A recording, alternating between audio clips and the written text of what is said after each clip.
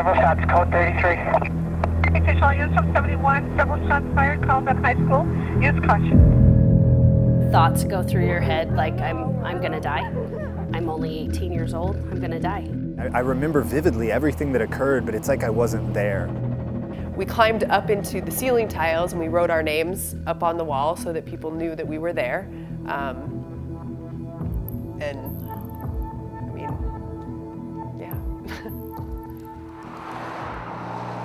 Het wordt wel de ground zero van de schoolshootings genoemd, die van Columbine High in 1999. 2 jongens schoten 12 leerlingen en een docent dood. Zoiets had Amerika nog nooit meegemaakt. I had just walked into the library in order to meet my best friend Corey.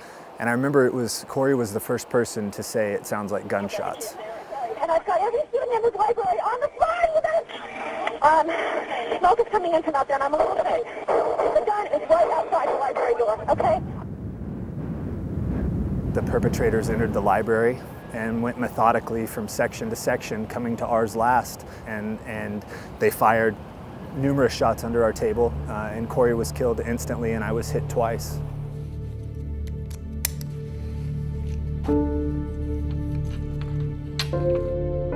Zijn hele leven kampt Austin Eubanks al met het trauma van Columbine. 17 was hij toen zijn beste vriend voor zijn ogen werd doodgeschoten. Hij stopte met school.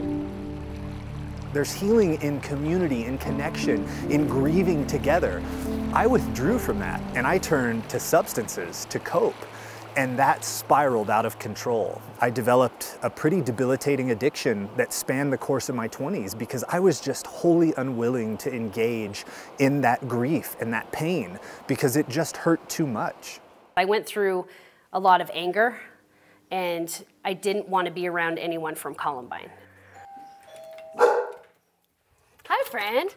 Ook Amy Over en Heather Martin overleefden het bloedbad van Columbine en raakten net als Austin getraumatiseerd. So within those first couple years, I did end up dropping out of college. I developed an eating disorder.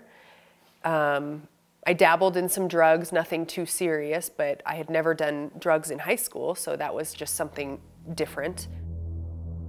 I've been diagnosed with PTSD and anxiety disorder.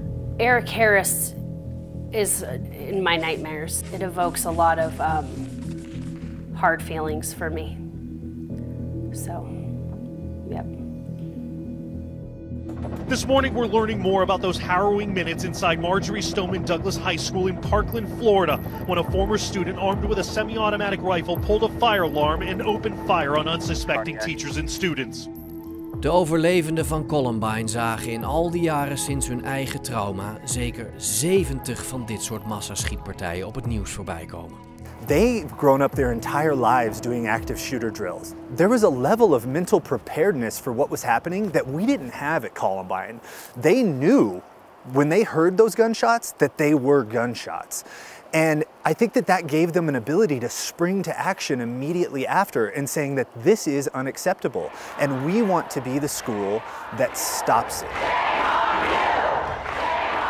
They say that tougher gun laws do not decrease gun violence. We call BS! They say a good guy with a gun stops a bad guy with a gun. We call BS! I feel like there are far too many people in positions of power that are just willing to accept this as the new normal. That is so inappropriate because we have woven gun violence into the fabric of our culture. We have to bring down that loss of life by focusing on weapons that have the capacity to kill large numbers of people. High capacity magazines, I think, are a huge part of that problem. They wouldn't have stopped Columbine.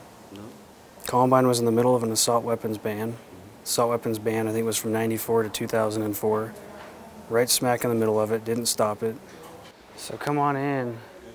Patrick Neville is de leider van de Republikeinen in het parlement van Colorado. En ook hij is een overlevende van Columbine. I was kind of a young punk 15-year-old kid making probably a lot of bad decisions. And for me that was a big wake-up call that there's more to life. And I looked at some of my friends who were murdered that day and they were making all the right decisions, doing all the right things. And, okay, I need to turn myself around, otherwise the killers win. Columbine heeft van Neville juist een felle voorstander van wapenbezit gemaakt. Hij wil ze zelfs toestaan op scholen. En hij sprak daarover, links in beeld, ook met president Trump na het recente drama op de school in Florida. I dropped my kids off the next day after the shooting. I was totally scared. I was practically in tears coming up here to the Capitol to do my work, knowing that they're totally unprotected. And I look at the common theme in all of these shootings. It's the gun-free zones. They all happen in gun-free zones. The killers target these areas on purpose.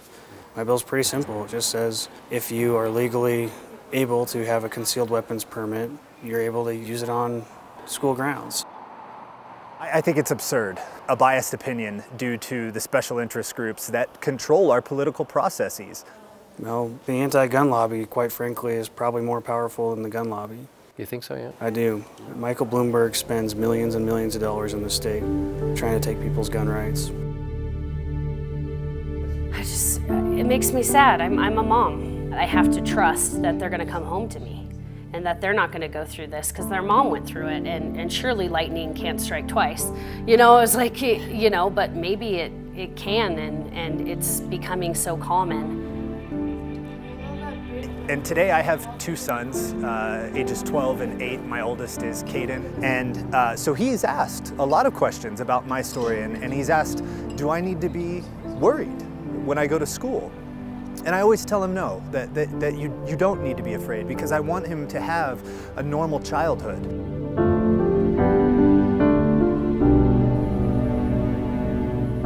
So my best friend, Corey DePuter, he enjoyed the same things that I enjoyed, and we both loved to fish, and he taught me how to fly fish. And I remember in my addiction, it was something that I just completely threw away because it was too hard. It was too close to him, it hurt too much to be able to do, and frankly, I didn't want to do it without him. And it's something that I've been able to come back to. And now fly fishing is a big part of my recovery from the trauma that I endured. It's really what I do to stay connected and close to him.